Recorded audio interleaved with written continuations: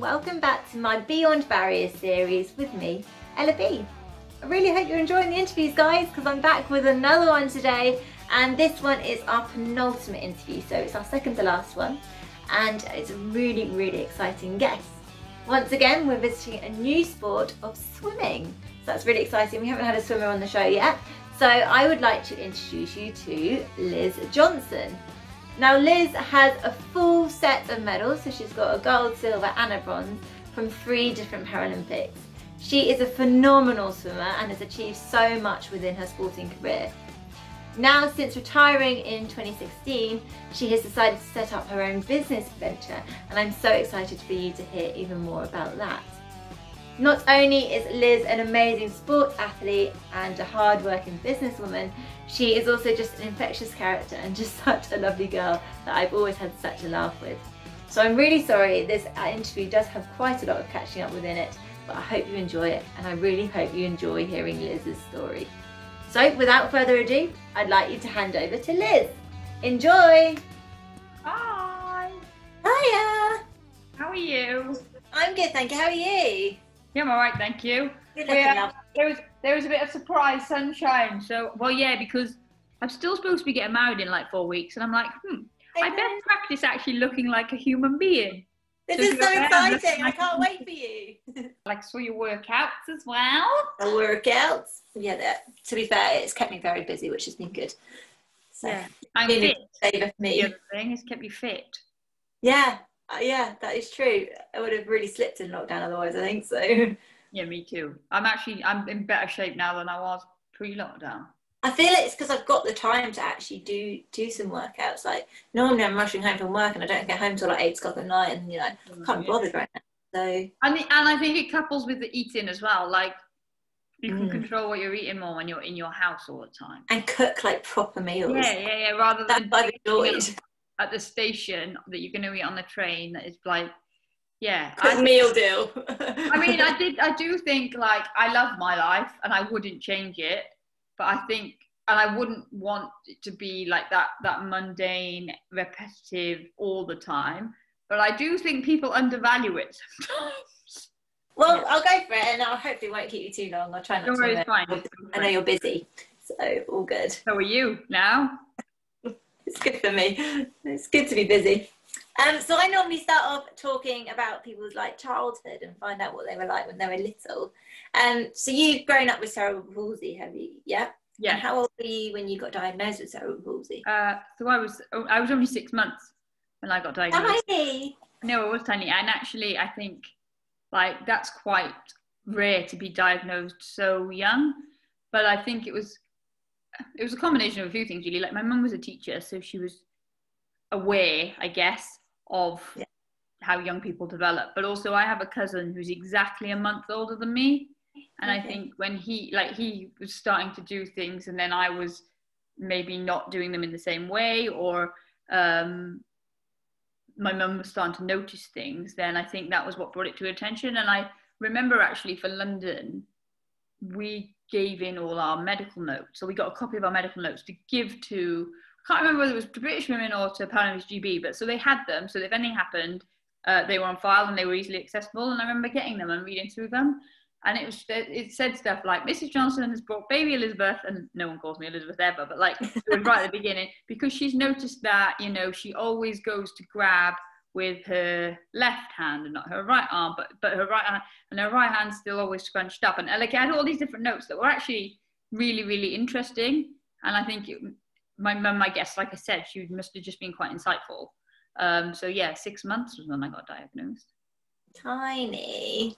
And do you have any brothers and sisters? Like, did that help you growing up? Did you have any role models to look up to and think, oh, I've got no sympathy here, I'm just going to get on with life? Or So I think it was actually the flip. So like, I have a sister, but she's 5.5 years younger than me, so I didn't have anything to compare with. But I think that was almost better in some respects, because I then just got treated as a child and do what everyone else is doing, and I was out with my friends, and I had no, like, I was going to do whatever they were going to do, because my sister we're very different, but she is, even though she's younger, she's always been very protective and very supportive, and even when she's not speaking to me, if I need assistance with something because of my impairment, like she'll come to the house, do it, and then leave again without speaking to me. But like she'd always been, do you know what I mean? But she'd always been in my corner in that sense. But I think I benefited from being an only child to a point, because my parents had the time to support me. And not that people don't when they've got other children, but like literally, if it took us 5 days to master me tying my shoelaces, then it would take 5 days, and that was okay, because there was no one else really that needed their attention in that manner. So I think actually, like, it swings and roundabouts, isn't it? And you play the cards you're dealt. But I've got really, really good friends. I've always had really, really good friends, and like I think everybody in my life like is very reliable. So even though they're not necessarily blood related, like I've got that extended family around me that have enabled me to be who I am. Oh, I totally agree. I think good friends is definitely the way forward. I know my friends give me no sympathy whatsoever, and I just have to do everything and get on with it. So yeah, for sure. So were you sporty growing up? Like, did you always like sport? Did your parents encourage you to get into sport? Or? Yeah, so I was really, again, my parents were really open-minded actually, and like they did what any parent does and take their children to lots of different opportunities. But I was really fortunate where I grew up that there was a lot of other children around. So we played, basically we went through the year with what was seasonal and topical at the time. So when Wimbledon was on, we were playing tennis in the street, and when like in the winter we'd be playing football, and then we'd go to, and then the Six Nations would be on, and we'd be playing rugby, and then we'd go down the field to play cricket. So we rode our bikes, and I learned to ride my bike really early. I was 3 when I learned to ride my bike, and I think one of the reasons because it gave me my mobility, because I could walk, I can walk and I can run, but I spent my life on the floor, like, and it didn't bother me. But like, I think what my bike did was it enabled me to go for longer and to get further and to be independent. And I like, so yeah, we rode our bikes, we did everything, and I was super competitive. And actually, I think we were in a group of kids who there was a lot of different ages, so we spanned quite a bit of, like, we were the youngest actually, me and my friend, and then they had older siblings, so we all played together. So yeah, we learned to compete and we learned skills, but in that really informal environment, so it felt fun all of the time. And I know the world is always changing, isn't it? So like now everything now seems to be a bit more structured, and you can't always play out in the street because it's not always safe, or there's way more cars on the road. And again, our house, we were number 1, like my parents' house was number 1 in the road, but it was 150 yards up the road after you turned in. So like, and it was a straight road. So we could see cars could see us. Yeah, they knew we were playing there. It was a really residential zone. So we're really, really fortunate in that sense that I was able to explore things and I was able to practice. And I think the difference was that because it was an informal environment, nobody was telling me how to do something. They were just telling me what needed to be done. So then, and I'm sure you're the same, like then you naturally just adapt, and you're not even adapting because you're just doing it your way. Whereas I think now, even as an adult, when you go and learn something new, things are a lot more structured now, and they'll say, oh, this is how you do it. And so now you're like, oh my gosh, I'm not going to be able to do it like that. So how am I going to do it? And you can still figure it out, but like there's just a little more pressure and a little more awareness about the fact that you're not doing it like everybody else. Whereas in like being older, yay. But like one of the benefits of being older is that informal environment when nobody said, oh, hold a cricket bat like this and then swing back like this and do this. Like they just gave you the cricket bat and you hit the ball. Do you know, and you found what works for you. Yeah. Or nobody taught you to catch. The ball went up in the air and you caught it.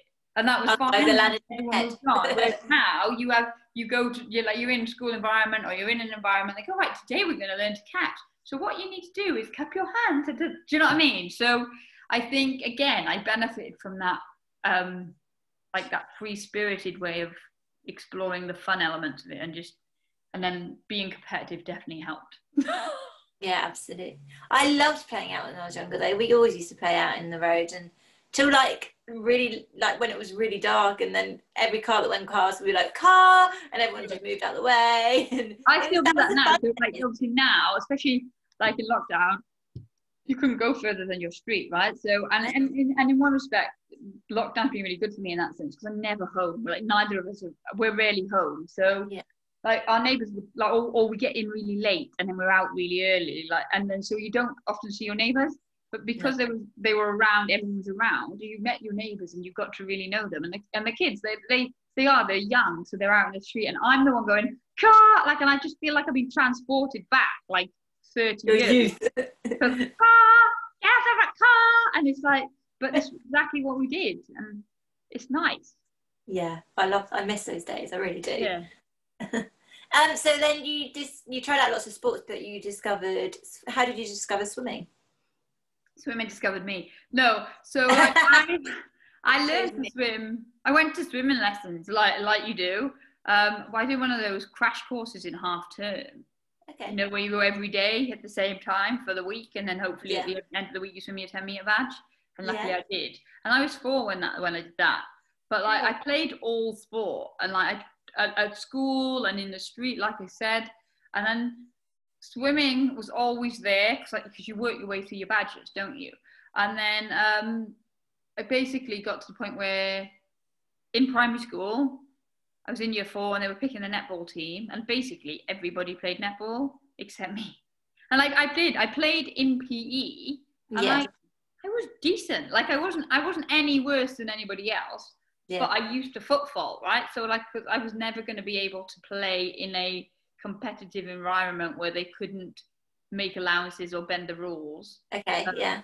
So the structure of it didn't allow for someone with cerebral palsy, hemiplegia, to play netball, right? So, and my friends were all like, yeah, but why not? Because she's better than us. And that's what I mean. I've got very loyal friends, but very real friends too. So if they wouldn't have like ever bigged me up if I didn't deserve it, or give me charity or pity or anything like that. But like, they were like, no, genuinely, have you seen her play? She's better than us. And I'm like, oh, bless them. I know. And we were 8, like, we weren't even very old, right? Oh, cute. And, I know. But they were more frustrated than me. And so then I remember going home to my mum and saying, oh, I was like, fine, I'll go to this swimming club. Because she'd been talking about this swimming club for people with disabilities. Because she was a teacher, like I said. And so she was in a different county, and she used to take her class to the swimming pool, and one of the lifeguards there ran a swimming club for people with disabilities.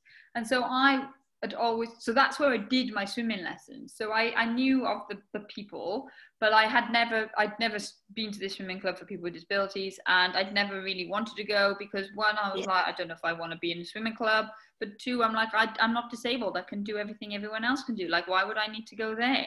Yeah. And then I was like, so after I couldn't play netball, I was like, fine, I'll go to your stupid swimming. I'll give in. I'll go. Basically. And like, it was the most liberating thing I ever did.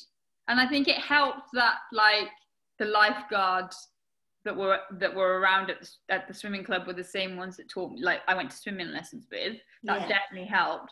But I think I got there and I just realized that actually for the first time in my life, I didn't have to try and fit in, because the fact I was different was what made me fit in. And like, there was this, it was almost like you just exhale this breath of air. Do you know what I mean? And it was really liberating. And then I guess it just went from there, really. So then how did you then get spotted for to represent GB? I think again, the great thing about swimming is it's not subjective, really. No. It's based on time, and there's a distance that doesn't change, and actually it doesn't matter what pool you're in, other than like a 50-meter one or a 25-meter one, but like a pool's a pool. And okay, there might be a bit of wind if you're racing outside, and you do get fast pools, but like generally you're in control. And so I think there were times and you'd hit them, and then you'd get like a letter inviting you to maybe a squad, or to go up to the next squad in your own club, and you would move through the program that way. And so that for me, I think my first real experience of deciding, yes, this was going and this is where I wanted to go, was I went to my first nationals when I was 10. They were in Darlington. I loved that. Wow. But like, it was a very long time ago. But and like I swam with I swam with older people. So like I swam with, everyone was like 5, 6 years older than me. I was the youngest by a long way. But it meant that I wanted to be like them. I wanted to go with them. I wanted to be as good as them so that I could start going on to the squads that they were going. And one of my first letters came from, it was the CP Sports Squad. So it was England and Wales. And they used to do little training weekends. And at that point, like it was still, parasport wasn't what it is now. You know, like there wasn't the, like now you're educated right from the off as an athlete on everything it takes to be an athlete. But then you were like, yeah, you can swim and you're quite good. So, you know, come to this and we'll explore what else you can do. And like we would, in our lunch break, we would be playing rounders outside. And like, I remember the swim team, they challenged the CP football boys to a match and the swimmers won. So that tells you, like, exactly right. So I mean, it was 1997 when that happened, but ultimately the point is that like it was a very different world then. But actually, I came into para sport at exactly the right time. I think like it was growing and it had momentum and people were enthusiastic about making it what it is today. Yeah. And so I couldn't have had a better experience in that sense. So yeah, it all started with that CP Sports Squad. And then it went from there, really. So how old were you when you first made your first international debut? So I was 13. So you're very young still. Yeah, I was super young. Well, you say that, and then, but like actually, swimmers are young. Like, they are. Yeah, do you know what I mean? Like, so, but I was, at that time, I was one of the younger ones. And there were a few others of us around the same age, but like then there was a big jump to the next group, really. But what it meant was, like I said, you wanted to be part of it, and you actually learned so much from them. And I think that was what I realized, was sport gave me more than just being a good swimmer and being a good athlete. Like it helped me, it gave me the independence, it gave me the motivation and the drive to want to go away. But yeah, but things like people, you swapped skills. So someone would go, how'd you tie your hair at one hand? You're like, oh, I do it like this. And like, but I can put my socks on with one hand. I do it like this. And you would swap ideas, and I think that's something that's never left us. Like we still do that to this day, like problem solve together, which is good. So then going on, you were selected for Beijing. Yeah. Beijing was a tricky games. Yeah. So Beijing was the games that I'd always targeted to try and win. So like I went to Athens and I got a silver medal and I was like, well, this is amazing. And I've definitely made the right choices and definitely want to be a swimmer and I don't want to retire now and I want to go to the next ones and I still really want to win. And I went to university in between Athens and Beijing. That's a big time to go in between a cycle like that. That's hard. Yeah, and originally I'd always wanted to travel. And like some of my best friends, they went backpacking when we finished our A-levels, but I went to Athens when we finished our A-levels. So, and I remember saying to my mum, like, oh, like, I wish I was going to Australia. And she's like, you're not really built for backpacking, are you? And like, but she didn't mean my impairment. She just meant I'm not someone that like I'm just not that way inclined. Like, I'd be like, I'm not sleeping down there, there's a bug, or like whatever. And she said, you're going to be better off like working hard, getting yourself to a point where you've got enough money to travel in style or to do good trips. So, I mean, if you could see my life now, she would like totally nailed it, didn't she, with her particular absolutely. But yeah, so I thought I wanted to go to uni and do one of those courses where you did a year abroad. But if I was going to do that, then it meant that it took the course to a 4-year course, and it meant that like I would have been doing my finals on the way to Beijing. So I was like, no, I'll do a 3-year course and then I'll graduate and I'll be able to be a full-time athlete. Because I'd never been a full-time athlete. I'd always been in education of some kind. So I did, and I went to Swansea University, and it was amazing.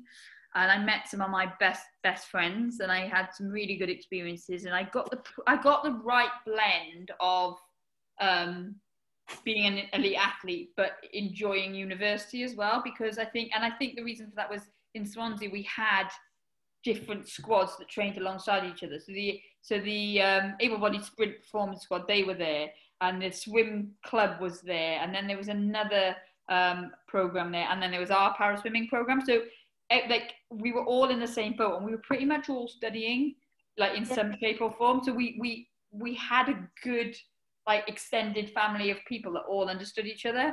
And then I lived with people that weren't athletes, but And that's important as well, so you get that break. I could be a student vicariously through them, you know. So like they would come back from a night out, and I would get up like an hour earlier, so it wouldn't mean for you because it was like a 4 a.m. get up rather than a 5 a.m. Yeah.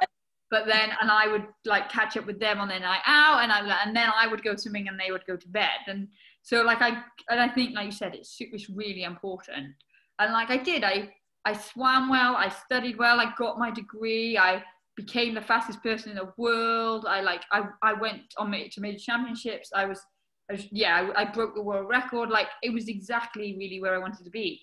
And then going into Beijing, I think like I said, I dreamt of being a full-time athlete, and it was amazing in terms of you could just recalibrate your life and be like, okay, it doesn't have to be so stressful, and you don't have to go to bed at 8:30. But then like two major things happened really. Like my mum got sick, and she got diagnosed with cancer, and then I injured my shoulder, like my good arm. Yeah. So from the day I qualified for trials, to the day we flew to Macau for our prep camp, I didn't swim a single stroke or breaststroke.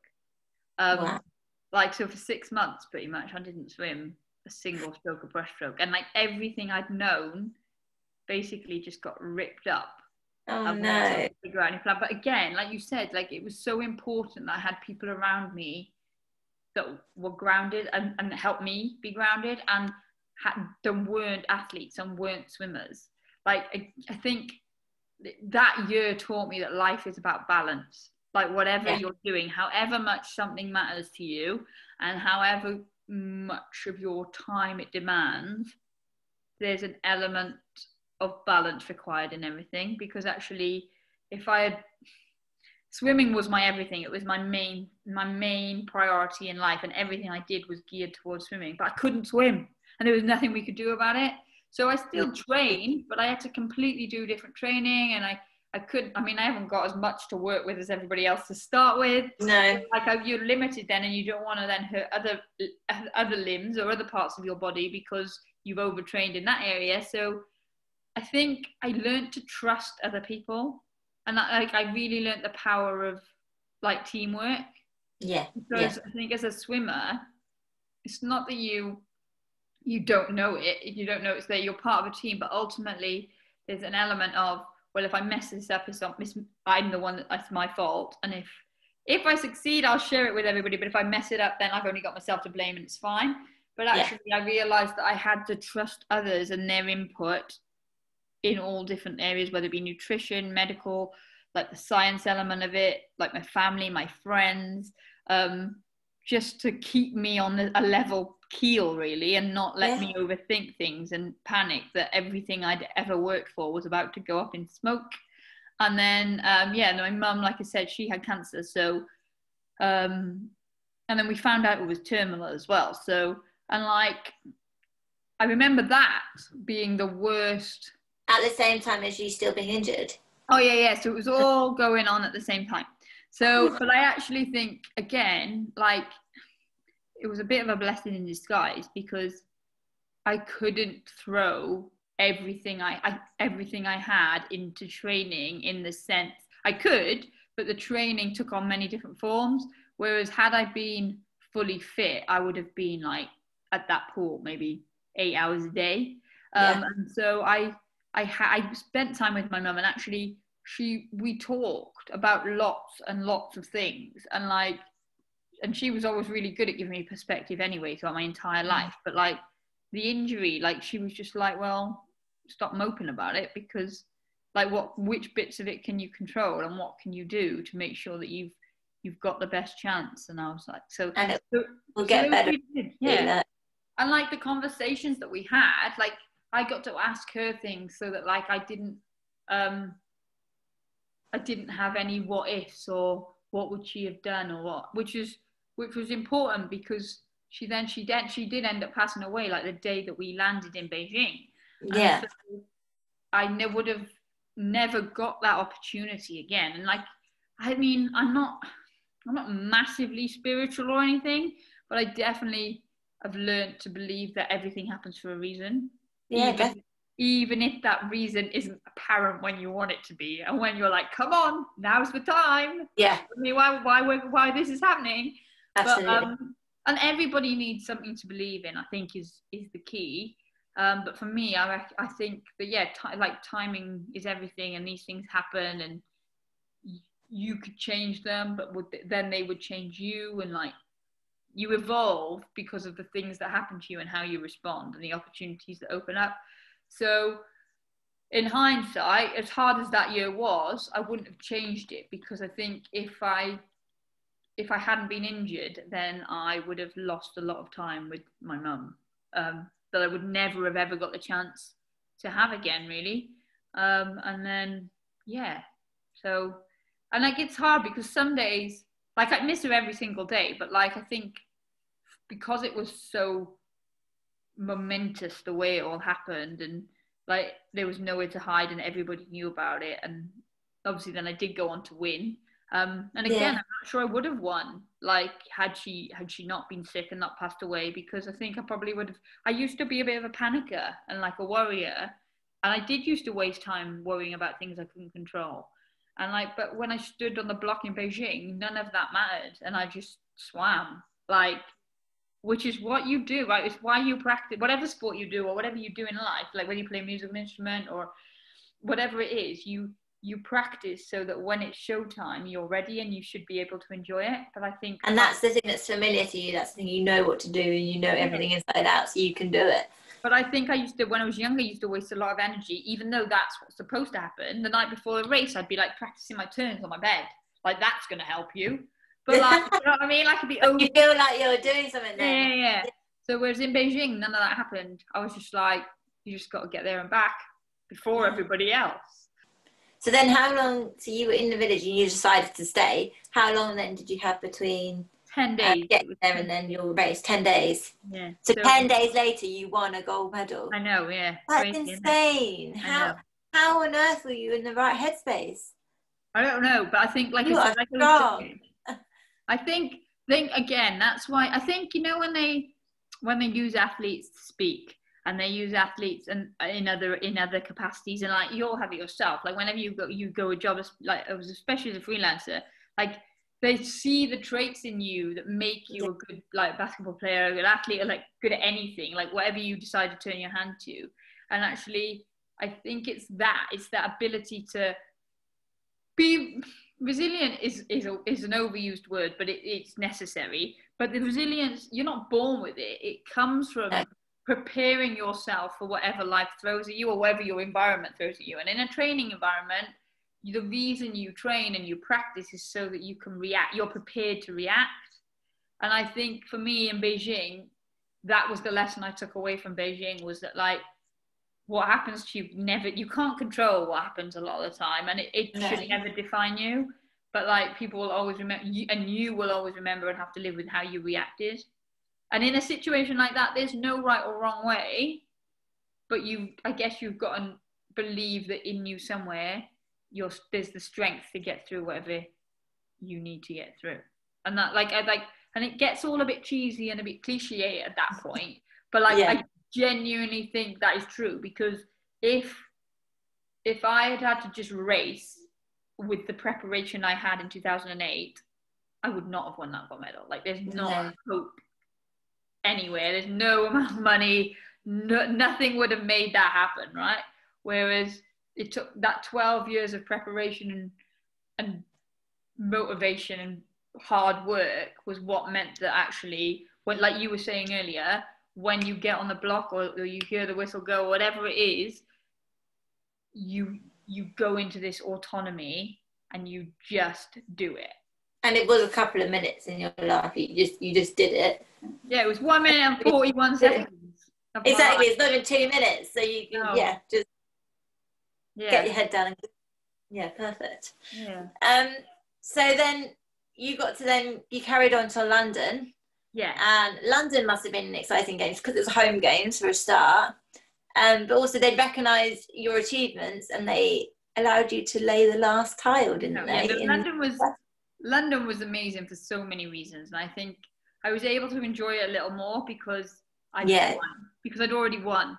And like, yeah, so else you'd already proved your point. Yeah, and that didn't mean for a second that I wanted to win any less in London. No. But I think it meant that I didn't have that, what if I'd ever win? And like, of course, we all know not many people, like like in our world, like, and I'm sure your audience, like, will be in a position where they know a lot of people that have won, or at least I've got medals, you know. And actually, but what we forget is that's not the real world. The real world is only a very small amount of people have won or have got a medal or have even been to a games, right?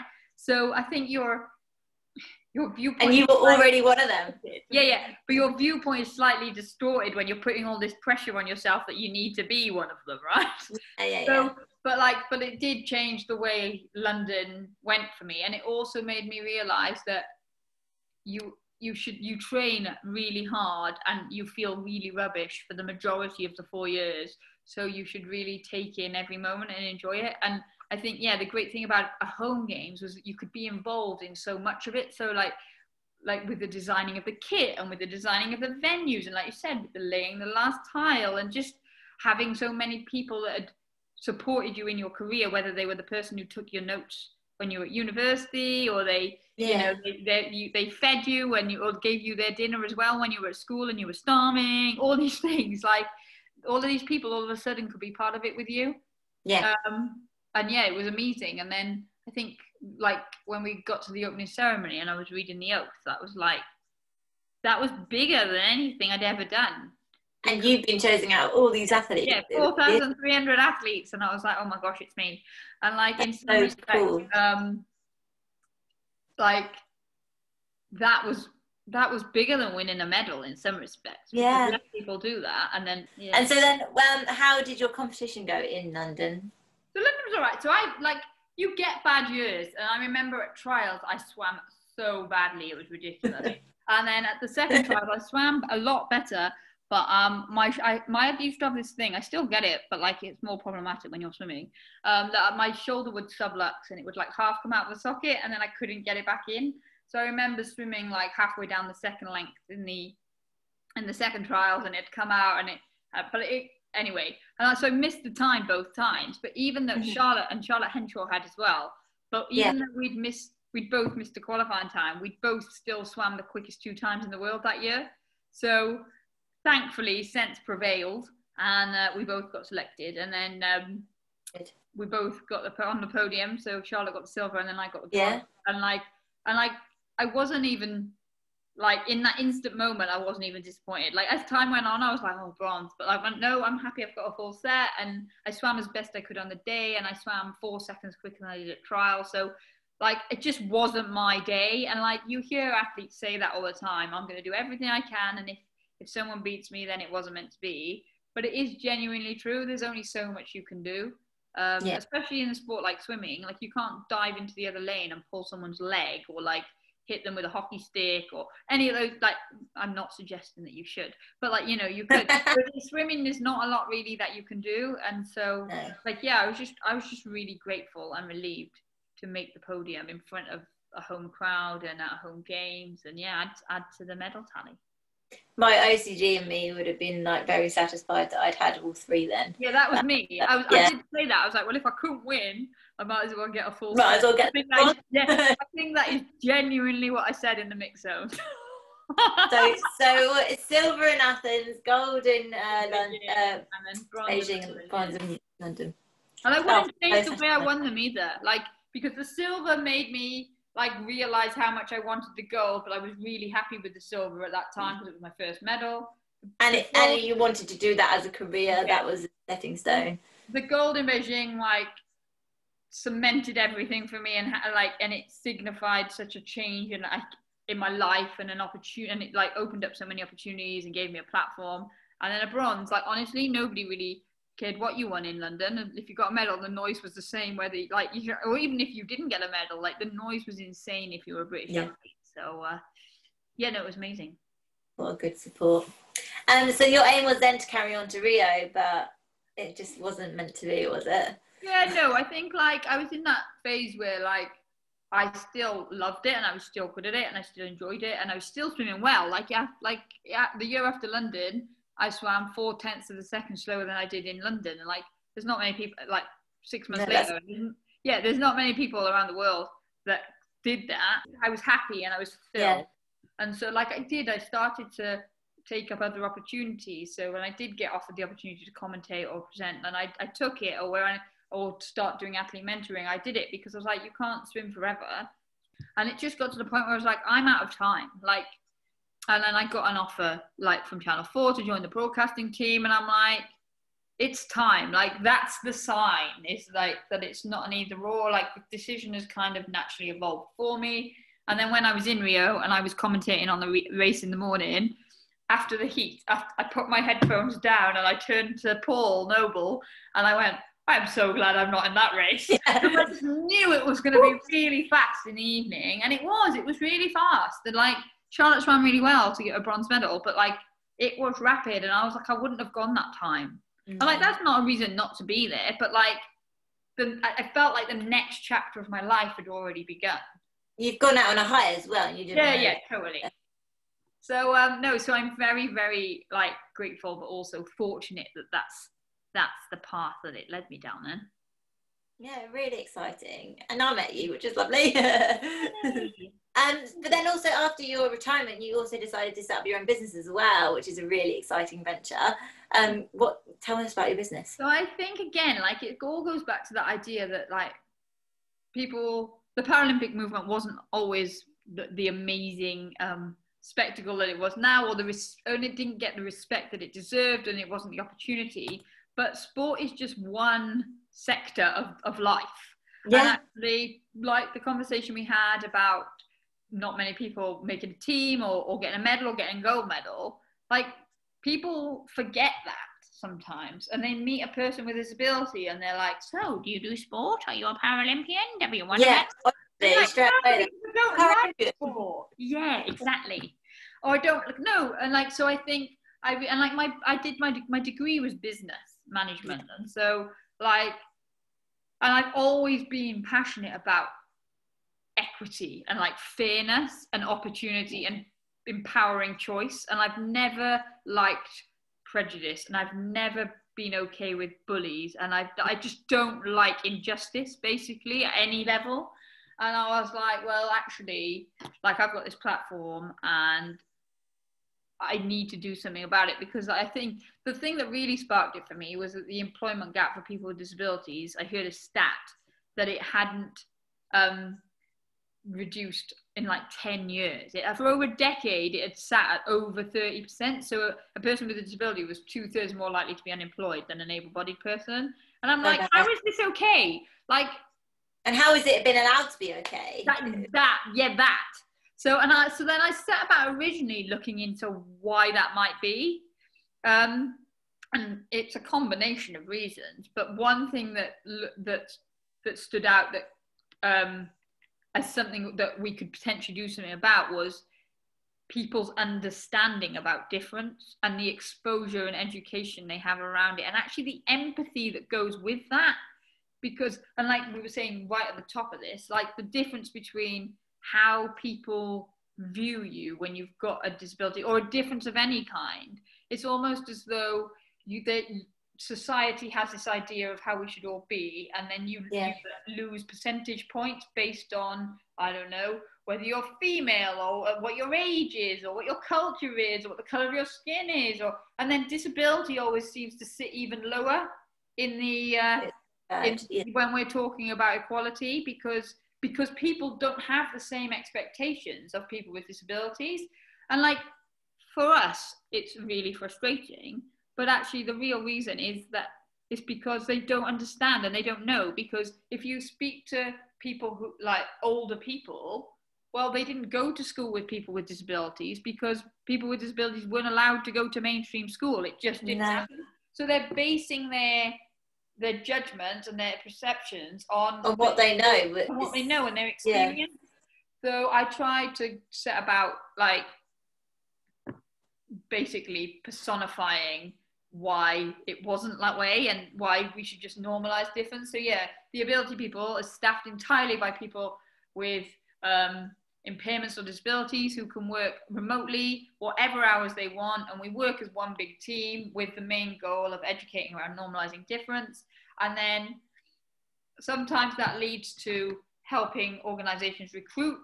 But what it really does is helping organizations ensure that their current environment is authentically inclusive, so that the employees they already have within their organization feel free to be who they are and maximize their productivity, optimize their performance, and just be who they want to be without it preventing them doing the job that they're capable and wanting to do.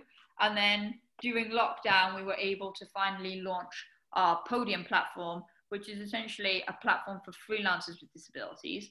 So if they sign up and list themselves with their skills and their capabilities, then organizations who've got jobs that maybe aren't looking for a full-time person or even a long-term contractor can, like, it's almost like they can connect via the platform. And we wanted to make sure that, like, it was giving something back. So when the freelancer signs up, they nominate a charity of their choice, and then a percentage of the fee, 50% of the fee actually, goes to that charity. So hopefully what it does is people the opportunity, because some people don't want to work full time, that's okay. But I think the thing that the Podium platform does is removes the first stage of the awkwardness, in the sense that the freelancers, by being on there, have indicated they have an impairment of some kind, and the organizations who are providing the opportunities, they, by engaging with Podium and that individual, have already said, well, it's okay, we don't, it doesn't, like, it's not an issue for us, it should be an issue, but, like, it actually isn't. And then if you evolve to a point where you want to discuss it, you can, but you don't have to. Because I think so many people, what I realized when setting up the Ability People was so many people had so many negative experiences of looking for jobs or recruitment specific agencies or massive gaps on their CV, that the older you get are harder to explain. But you can't just keep saying, well, people didn't give me a chance, and that's the reality sometimes, is they just haven't been given that chance that they deserve. So hopefully all of those things together will get us to a point where people with disabilities feel that the rest of society and the rest of the world and every other sector reflects sport. But it took us 30 years to get there with sport, so, you know. Yeah, but if you weren't doing this, then you've got to start somewhere, and you've definitely started something, which is so exciting. I can't wait to see where it goes. Like, you helped so many people already. Yeah, we're all in it together, I think, is the point. Yeah. Like, and that is one big difference, I think, with the disability demographic, is the majority of people realize that the mountain we are all trying to climb is so big that we will all support each other and we will all help each other, and we'll also use each other. And I don't mean use each other, I mean utilize people's skill sets, give them opportunities to help them to get places, because we realize that actually, back to what you said, it's one of those things, people just don't understand, they don't know it. So the only way they're going to get that opportunity to gain that understanding is if we show them positive examples, which goes back to what we were talking about when we were kids, about needing role models that are like you. Yeah. So there we go. Well done. You've come full circle without meaning to prompt you. Well done. Thanks. Thank you for tying that off nicely. No problem. I love your work anyway. I love what you're doing. So it's amazing. So definitely keep working hard. Well, and I've got one more question that I ask all my guests. Just because I think it lightens the mood also, but you find out a bit more about the character of the person. But I feel like when you're an athlete, but also when you're hard businesswoman like you now, you always need some downtime and need to switch off. So what is your guilty pleasure? And this can be like food, or it can be Netflix, or it can be anything really. So whatever you choose. I have so many. My problem is I've got quite an addictive personality. So like it tends to be like, if I start watching something on Netflix or Prime, then I literally binge watch the entire thing. And similarly with a bar of Galaxy, like if I open it, then it's generally gone. But I think my biggest escape is travel, but obviously we can't do that at the moment. So I'll stick chocolate and Netflix. Stick with Brazil. That's still a good opportunity to get out of the country. So I do think when I get there, I might not come back for a while. I mean, I don't blame you at all. Really don't. Well, thank you so much. I've kept you far too long, and I know you're very busy. So sorry, I think I kept you. I was the one doing the talking. No, I loved it. I've learned so much about you, so it's great. And have a fantastic wedding. It's so exciting. Well, have a lovely time. I can't wait to hear all about it. Next time I see you, we'll have to have a catch up. Okay. Well, yeah, hopefully that's not too long. Yeah, well, we'll see how we go. Thank you very much. No, thank you. And it's lovely to see you. So thank you. I'll speak to you soon. Cool. Have a fun afternoon. The rest of it anyway. I know, I've got good at this Zoom wave now. You're like, bye. Thank you. Thank you. Bye. Bye. Bye.